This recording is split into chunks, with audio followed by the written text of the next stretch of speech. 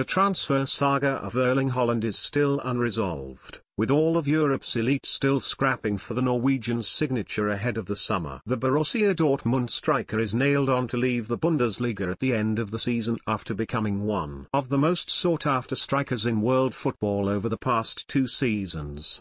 And he will be available for a bargain price too, as his £68 million release clause is set to kick in during the summer. According to sources in Spain, Haaland is prepared to snub Premier League interest in favour of a move to Spain, with Real Madrid the likely destination. But a move to England may beckon regardless, as Los Blancos have concerns over the Norwegian. Haaland's record speaks for itself, as the 21-year-old has scored 70 goals in 68 matches for Dortmund since arriving in Germany. The generational talent also became the first Dortmund player to score on his Champions League, Bundesliga and DFB Pokal debut. But his fitness has become a slight concern, as Haaland has missed a large portion of this season through injury, something that his father, Alf, also suffered, which forced him into an early retirement. Because of this, Madrid are reportedly questioning whether to make a move for the Dortmund striker. According to Spanish journalist Josep Pedrerol, Madrid are reportedly asking for injury reports ahead of a potential move for Haaland, and they will then make a decision on whether they are willing to take a risk. The news comes as a major boost to both Manchester United and Manchester City, who are said to be extremely keen on signing him next summer. Barcelona are also thought to have approached Haaland over a move to Spain, but it appears that Madrid would be the only option should he move to La Liga, as the Catalan side reportedly failed to entice the player or his representatives.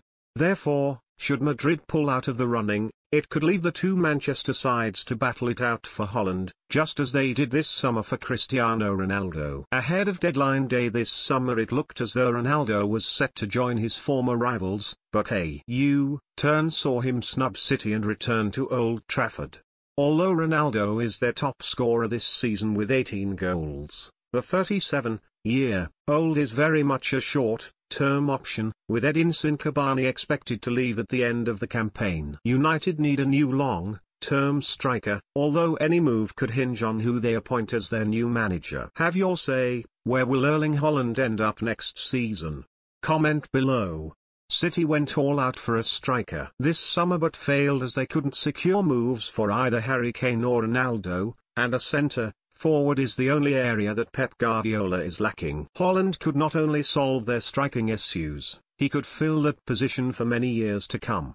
Haaland's father also played for City, which could be a major factor in persuading him to play for Guardiola instead of looking to move to Old Trafford. But United remains a bigger pull, and the prospect of being Ronaldo's successor could also play a huge part in his next move. Chelsea are currently banned from making any transfers, and Liverpool have just signing Luis Diaz, and have their own internal issues to sort out as Mohamed Salah is yet to re-sign.